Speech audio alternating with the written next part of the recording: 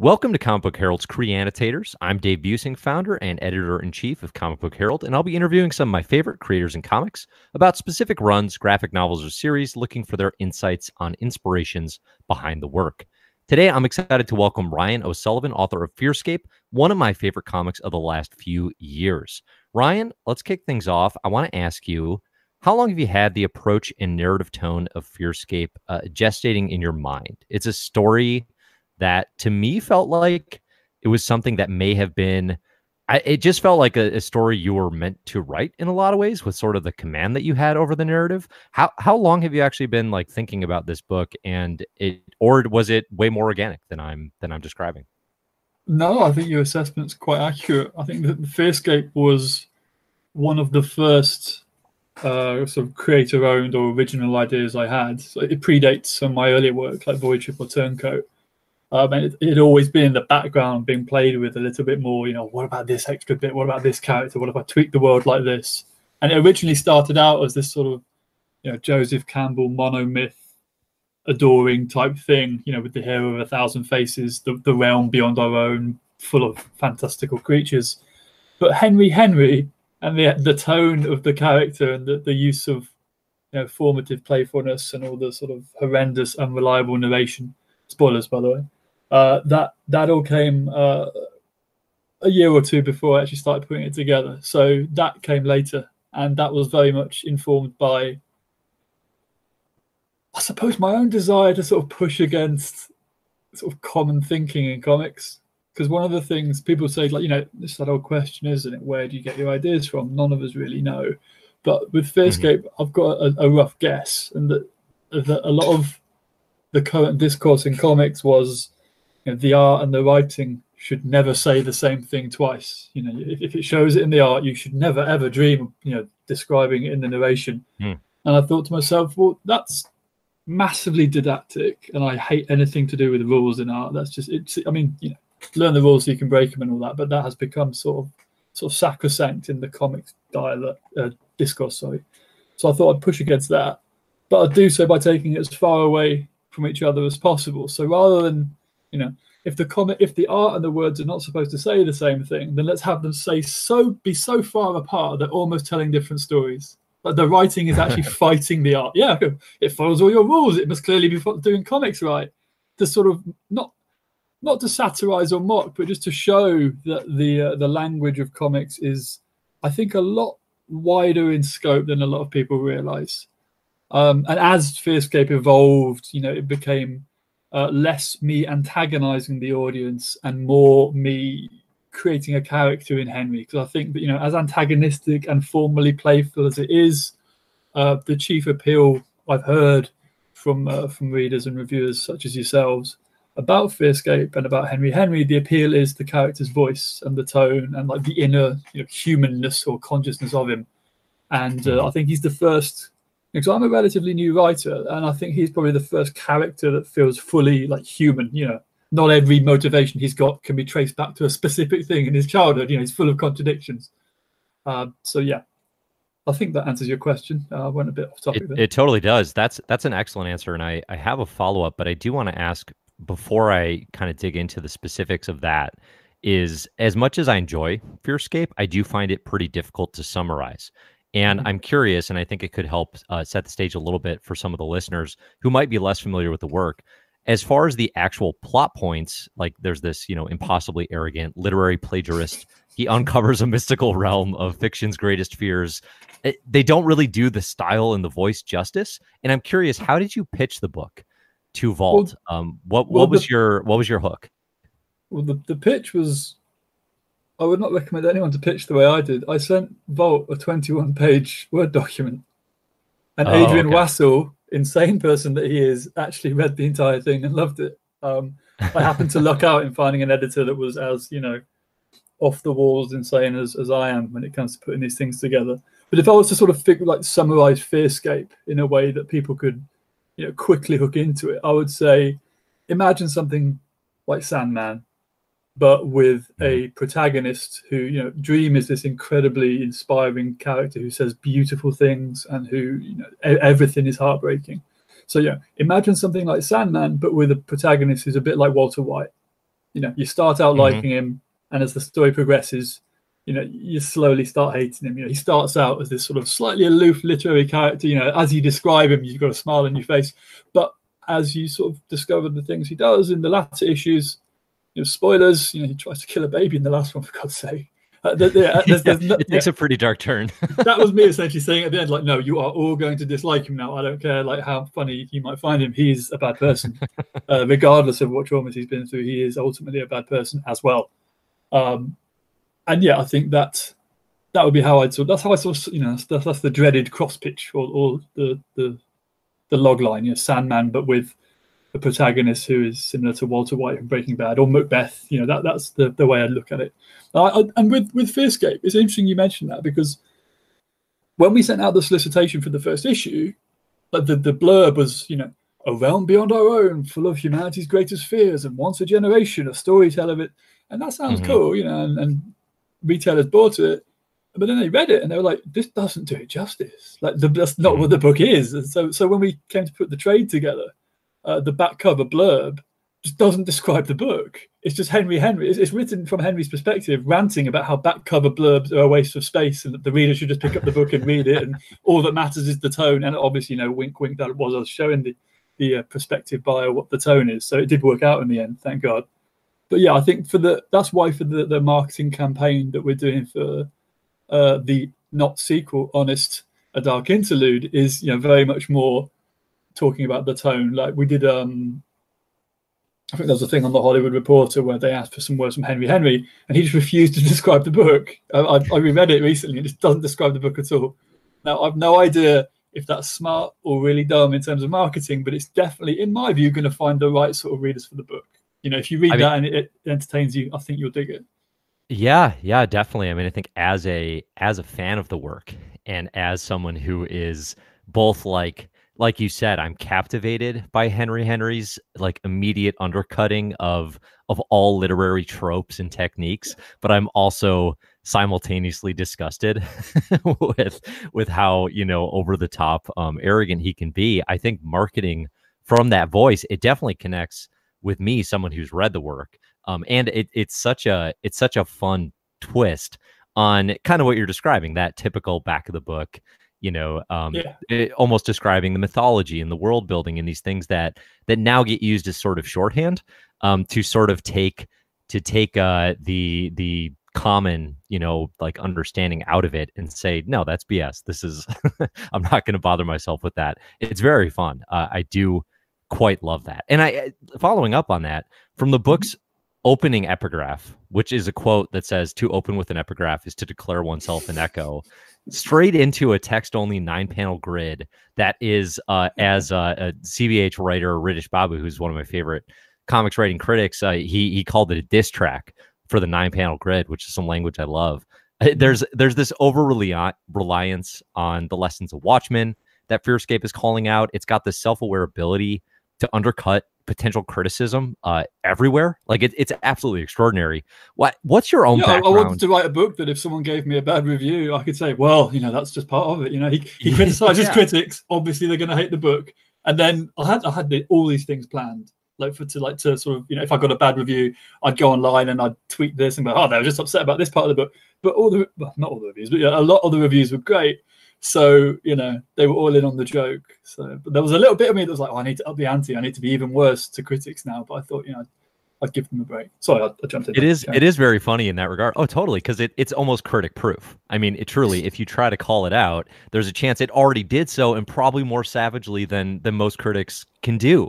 Like it's already part of the text, which is awesome. What's your own background in literary criticism and English studies? Is that a big part of who you are, or does it just come with the territory of making art? I think it's a bit of both. I studied. I don't have any sort of professional background beyond writing in sort of literature or criticism. I did philosophy at university, but that's probably the extent of my formal education about it. But I'm a sort of, what they call a voracious reader. I hate that terminology, but I read a lot of books essentially, and I did that typical thing a lot of people do in their 20s, where they start wanting to be well read, so then they read just all the classics. Don't read contemporary fiction, and I got that out of my system, and now I'm sort of reading all sorts. And in a certain ways, some of Henry's aspects of me pastiching the person that I used to be. He's definitely someone who read a lot back in the day, but doesn't anymore because he's read all the books that matter in his opinion. Mm-hmm. You know, why should he read the latest bestseller when he just read Paradise Lost again? That would be his justification. And of course, he hasn't read Paradise Lost. He's just read the Wikipedia page because he's smart and doesn't need to read the book. And it becomes this sort of spiral of neurosis. But no, in terms of my background, I just really enjoy literature, and I've always been drawn to comics because it's a fringe medium.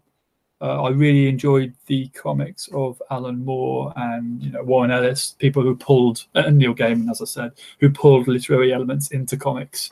To take comics, to treat them as a little bit more than just escapism, to say, this is a medium and a form, and it can be used to tell all sorts of stories. Not that there's anything wrong with escapism. I read absolute bucket loads of fantasy books. I'm all about escapism, but I do like to create stuff that is a bit challenging to the reader, and I think that escapist stories don't challenge us. And one of the things that I quite like, the way I describe the approach I take to putting a story together, is I like to create a bunch of islands and then rely on the reader to put the bridges between them. So anytime I get any sort of feedback, creative feedback suggesting, oh no, you should have put a bridge here so people can understand it, I'm like, well, that kind of goes against the idea there. And I'm not a big believer in the death of the author. There are specific bridges that should be put down. It's not entirely up to the reader, but But if a reader discovers an incredible bridge that I never thought of, I obviously take credit for it. So then it was there the whole time. Yeah, absolutely. Of course, yeah. It's like when you say a pun by accident, you always have to take credit for it. Right. Oh, pun not intended, but secretly you're pretending you did. Along the same lines of the classics and of challenging readers, James Joyce's Ulysses is a major reference point through the work, and I personally can think of like no better example of the almost impossible to read yet like critically bulletproof novel, hailed as this incredible work. I read it in college, and I read it twice. In a class, so I had loads of help to understand it. So I feel like I will bring that up whenever I can, just to get those literary merit points. But there's there's a thing on Twitter recently where loads of people are saying, here's the 6 comics I'm reading right now. Here's the 6 books I'm reading, and just to be a bit antagonistic, I sort of took a picture of Ulysses, Infinite Jest, The Critique of Pure Reason, and what was the other one? There's another. I basically just got all the complicated books and put them in a pile, and then I put a Star Wars novel on top. I was like, casual reading for I didn't get any abuse for it, thank God. But that's awesome. Need that little bit of escapist Star Wars after your. And I didn't realize that like half of comics was tagged in it, so hopefully I haven't pissed anyone off. But it was pretty funny. That's good. Thematically, I did think Ulysses was also a good call out, because particularly there's a lot of wordplay in the book. I think of Ulysses, there's that recurring word and world, and kind of all the ways that words can become a world, and in the simple thing, but it gets used so often. It's a really fun trick. Why this particular text as a touch point? Was there something more to it, or did it just feel like, this is the book Henry would use here?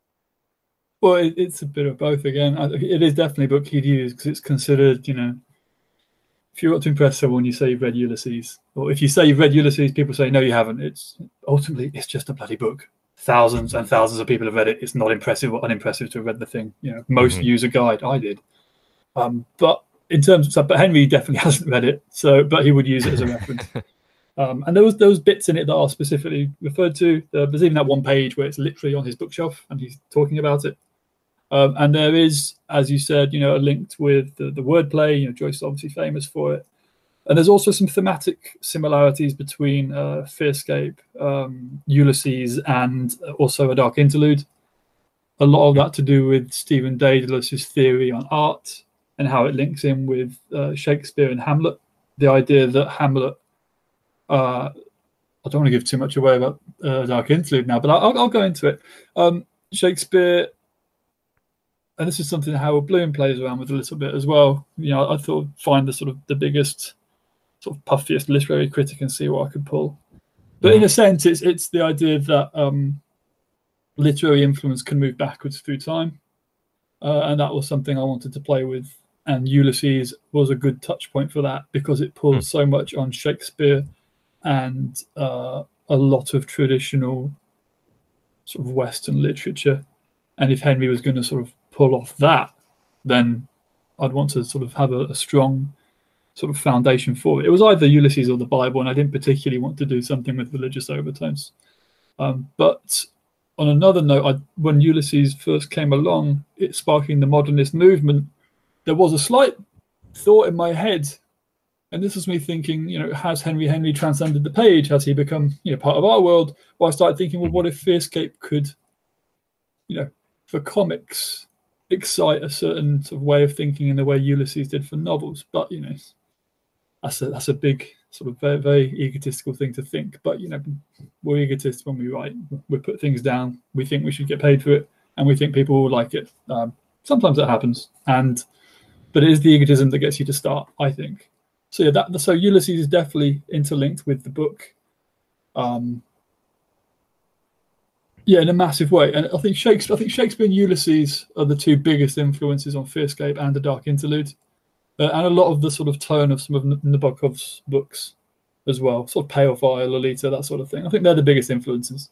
I don't really like to talk about influences because then it sort of turns the things into sort of, paint by numbers. But yeah, those are the things they're my favourite things to read. Hamlet and Ulysses are two of my favourite pieces of art. So incorporating them somehow into this would have been good. And with The Dark Interlude being a sequel in denial, it's also playing with the idea of all of literature being one long sequel to Shakespeare. And that's something that I've been sort of looking at. There's a poet called Ted Hughes who wrote a book I've just picked up. I think it's like The Goddess of Being or something. And it's all about the idea that all of Shakespeare's plays are one long single narrative. And every time a character dies in the play, they transcend to the realm beyond. So it links in with sort of Kantian metaphysics and all this good stuff. So I thought I could sort of distill some of that thinking, some of that, I mean, it's essentially just a really complicated Reddit theory. What if all of Shakespeare's stuff was, what if Darth Jar Jar? So I thought, yeah, that's true. But what if I set out with the intention of creating something like that? And that was how it sort of all formulated in my head. So yeah, that's in a roundabout way. I think that's answers your question, which I've now completely forgotten. No, I think that ambition is a big part of the appeal of the Fearscape as this sort of mythological realm, is when you start, because again, definitely I come from, a literary nerd background. I've had exactly the experience you're describing of, I'm just going to read all the classics now and going through that myself. Whereas now, like, generally I read a lot of X-Men comics, so like I've also moved out of it a little to a degree, but it's still very much a part of me. And I do find it, that idea of the ongoing nature of literary connections and of an author yourself, both in Fearscape and A Dark Interlude, taking it seriously, but also like Henry then amplified to the nth degree on his own terms, thinking he can be the one to do that, right? Just like that level of ambition is completely fascinating to me. How hard is it to shake Henry's voice as a critic as you're writing these things? Like, do you find yourself almost second guessing or critiquing your work, or is that actually part of the fun for you? I think we're our own biggest critics because we're constantly self-editing. When you write a line, you just, you imagine when you've had a certain number of reviews, you are very aware of what certain people will think, or you'll have certain friends who you show your scripts to frequently, and you'll know what their feedback is likely to be. So you put a line down, you've got their voices in your head already critiquing it. And then you've got to push against that and put down what you think is right. And it's a constant case of second guessing. Some lines are given to you out of the blue. Some lines you have to spend hours with. And then when you look back at them, you can't tell which was which. That's the way it works. But in terms of keeping Henry, his mind keeping his mind out of mine, that's interesting you say that, because he is a very powerful voice, and I have noticed in some comics when they have a strong character, sometimes that character can get away with the story. You can sort of take control, and it all goes off down an odd corridor. So my way of sort of overcoming that is to make sure I'm quite strict with my plot structure. So I'll sit down with all my bloody sort of how to write books and make sure that the structure is solid and is in place. That way, when Henry starts going off the rails, as he occasionally does, I'm able to rein him in. You know, sometimes when you're exploring a character and how they're acting in a situation, it will feel right for them to go completely off the rails and you just go with it. But having that structure in place to begin with is really important, and that's one thing I think that's probably the most important part of writing for me, is structuring something. The idea of, I know there's people that can just sort of go off, they're called pantsers or whatever it is, you know, the idea that they can just sort of go with the flow. I'm not sure I can do that with something like comics, just because the medium is so economical, there's so few pages. It's in the same way that poetry, you need to be sort of rigidly precise with every word, every syllable, you know, the rhythm of the line and such. I think comics is very similar, just because it is such a smallish medium in terms of page size. So yeah, that's how I keep Henry in check, by limiting how much he can move around. For sure.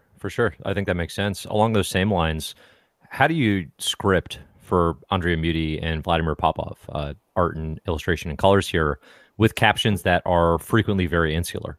Do you prefer more or less detail for the sequences? I know you already addressed, you know, you were very intentionally trying to write, you know, we have all of Henry's thoughts and critiques going on as, for example, there might be this huge, lush, you know, again, like mystical realm in the background. How is that process in terms of working with these, you know, obviously extremely talented collaborators?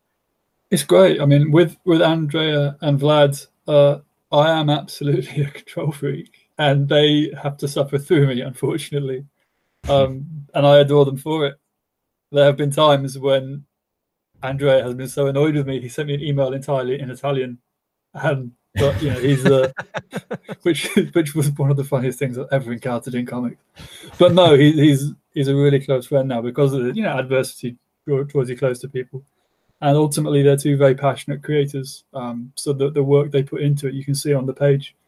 I think that the way to, because it is such a specific story, and because the art and the writing does fight. I think as long as you, with Vlad and Andrea especially, when, you know, as long as I get them on board with the narrative direction of the work, you know, here's why we're doing this, here's why we're doing this, they always deliver really good stuff. And I think, you know, Vlad's colors, because he's having to do real world and he's having to do fantasy, and he manages to merge, and there's some pages that show the crossover, and he always manages to have it flow so well. You know, so the sort of narrative cohesion of the page is never stopped. You know, there are some colorists in comics who can view the page as like their canvas to show off their coloring, and he does show off his coloring, but it's always in service to the narrative direction. And I think that's yeah, he never tries to, you know, I like comics where every single thing becomes part of the whole. I don't like it when any individual part sort of screams for attention, and unless it's supposed to, obviously. And Vlad is amazing at that. And Andrea is, you know, he manages to capture the specific emotional beats so well. Like the facial expressions of Henry and of Jill in some of those scenes, he's really, really good at that. And that's why I think some of the scenes hit so hard, is just because he's managed to absolutely nail the specific emotion I had in my head when I wrote the line, and he sort of feels it too. So yeah, I adore working with those two, and not just because they're talented, but also because they put up with me being very micromanaging. But it's a book that needs that, I think. I think I have done comics that are more laissez-faire, but I don't think with Fearscape and A Dark Interlude that's possible, just because of the nature of it. Yeah, no, I can see that for sure. One of the things that really stood out to me as well is in this book, you know, you're including a lot of unique design decisions, often revolving around like the placement of captions and text. So Henry's own sort of, I know it's been critiqued so many times in Fearscape by Henry that I feel like I can't say it without being a parody, but he's a very unreliable narrator. Like I have to call him that. I don't know what other term to use. And a lot of times captions are doing this, right? Where Joel's bursting into a scene and he's, you know, writing over what she's actually saying with the captions of what he would prefer her to be saying, which is a hilarious way to do that. There's also, I think, a really cool example where the muse shows up for the first time, and there's a caption over her face because her beauty is indescribable, right? No words could express her beauty in that moment. I love those little tricks.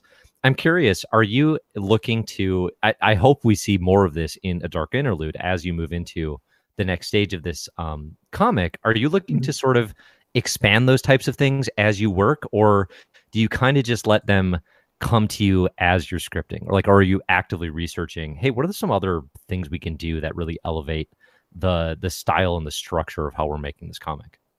I think it's something that is constantly on my mind. What you've just described, the thinking behind it.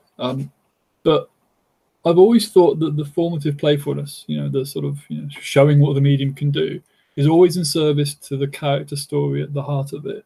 Yeah. Henry doing all of that stuff, it's not to show off that I as a writer and the team as artists can make a book that does this. It's to show that Henry is unreliable, or that he thinks that his words are more important than someone's face when describing that face, even though he also thinks his words, it's utter nonsense, but it's all from the root of the character.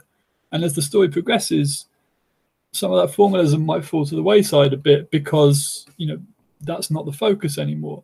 Or perhaps in the sequel even, perhaps, who knows, he might be trying to be earnest. He might be doing his whole new sincerity David Foster Wallace style of, it's his redemption arc, honest. Who knows, that might be what's coming. But Okay.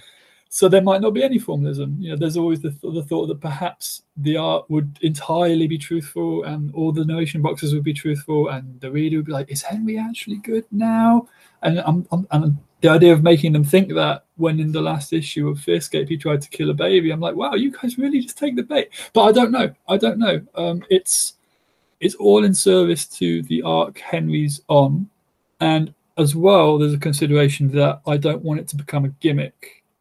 I don't want it to be a gimmick that there's always stuff covering panels or that there's always explosive formalism. I think that as long as it all ties back to the character and his journey and the emotional moments of what he's going through, that's just how it is. But as I'm writing, I come up with these like cool little things that can be done as we go. Mm-hmm. So that tends to be organic. Very cool. But it's as with most things, it's a process of working out what works on the page and tying it back to the character journey of Henry, because that's ultimately how it all focuses. And also Jill as well. She's got a much more prevalent arc in the sequel. Not sequel. Sorry. Edit that out. The not quite a sequel, right? Exactly. So since you're mentioning it, I guess let's touch on that. So A Dark Interlude is coming. It has been announced as again, not a sequel. In the words, mm-hmm. Henry has derided the cultural merit of sequels in the quite excellent. He would never lower himself to something so base. Exactly. What can you tell us about the direction of A Dark Interlude, and as well, just like some timing and when readers can expect some more? Well, it hasn't been solicited yet, but I think issue 1's due out in November when all the shops are open again. And it takes place immediately after Fearscape, with all the characters from Fearscape. And, the problem we have now is that Henry is humanity's storyteller, and it's humanity's storyteller's responsibility to overcome our greatest fears on our behalf in the Fearscape. Mm-hmm. But Henry's now in a mental health hospital because of the how the first book ended. He wasn't in the best place. He's still narrating, but he's in a hospital. So we're watching the other characters as they go about their business in the Fearscape, with the fears becoming more and more powerful, with nothing to stop them. So the characters then, the hero of 1,000 Faces, the new muse, Petrarca, and a bunch of others have to start looking at alternative methods to manage the fears. And it's a look at, it's called A Dark Interlude because the characters are going through a dark time. The world they're living in isn't so happy, and they can't quite put their finger on why. And it's them trying to figure out a way to get out of it if they can. And I think Jill is the key to all that. Because if you remember, the muse was looking for her father originally in the first book to become the storyteller. Right. And she got that wrong by picking Henry. So who knows? Maybe she should have been looking for Jill all along. But that's the direction we're going with it. And there's some of the characters in the Fearscape think it might be a good idea to bring back an older storyteller from back in the day. Someone who used to be one of humanity's biggest and brightest. And, I think we've already talked about him a fair bit. So I won't say anything for the sake of spoilers. But, an old friend returns. Very nice. Very cool. The Fearscape to me was, I guess, almost secondary ultimately in my read of the first narrative here, just because Henry and his quest was so captivating. I think I'm curious now as we move into A Dark Interlude and as those characters in that realm sounds like it's going to take a little more prominence. And obviously, just you have the time now with more issues to potentially expand it a little bit. How are you looking to define sort of the mythology of this realm, or the influences? Like, for example, there's the Hero of a Thousand Faces, and it's kind of got this Joseph Campbell, influence style, like a hero's journey, Sure. right? Type like literary. I guess my question is, are the inhabitants of the Fearscape almost literary devices or things that have come from literary influence, or is it broader than the way I'm describing it? I think I'm trying to look at it as a starting point for all stories. Mm-hmm. So I'm trying not to pull on any specific myth, but I'm thinking what formed the myths, and I'm trying to create it based on that, whilst only using as much as I can existing authors. So Petrarca is obviously a big poet from back in the day. Mm-hmm. So using people like him, there'll be a lot more of characters of his ilk cropping up.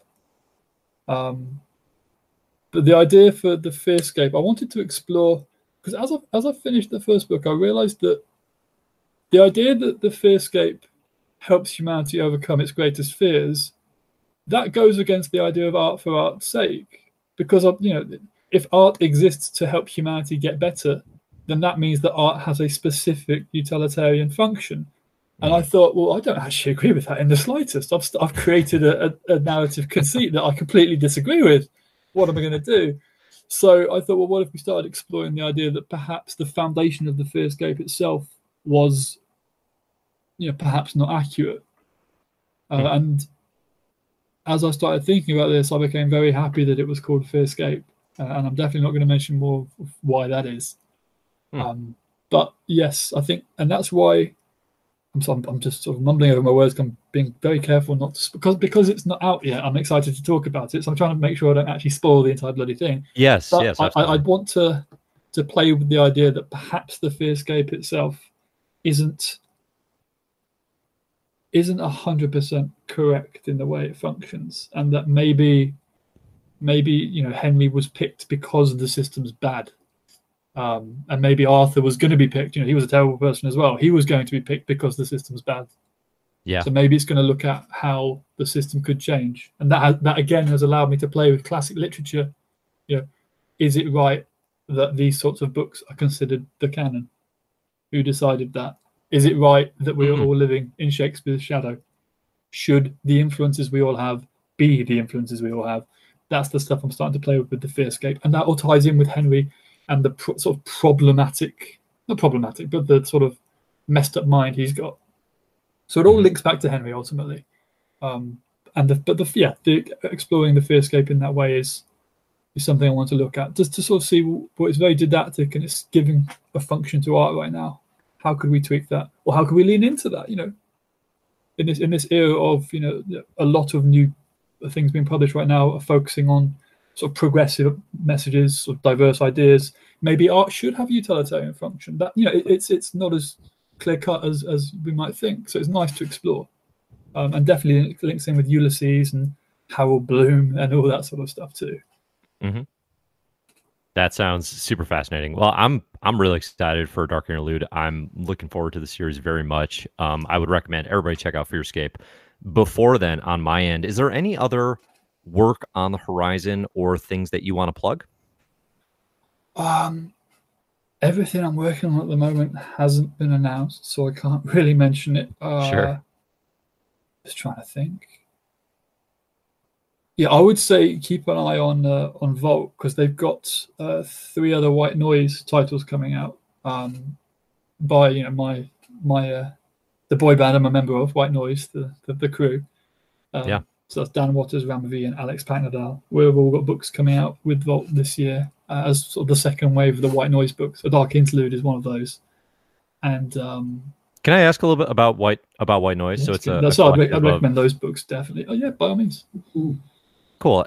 It's a collective of a bunch of writers, and is it comics creators specific, or is it broader than that? We're all just making comics right now, but we have done some TV stuff, and I know that a bunch of us are looking to get into prose. So we are comics currently, but looking to branch out.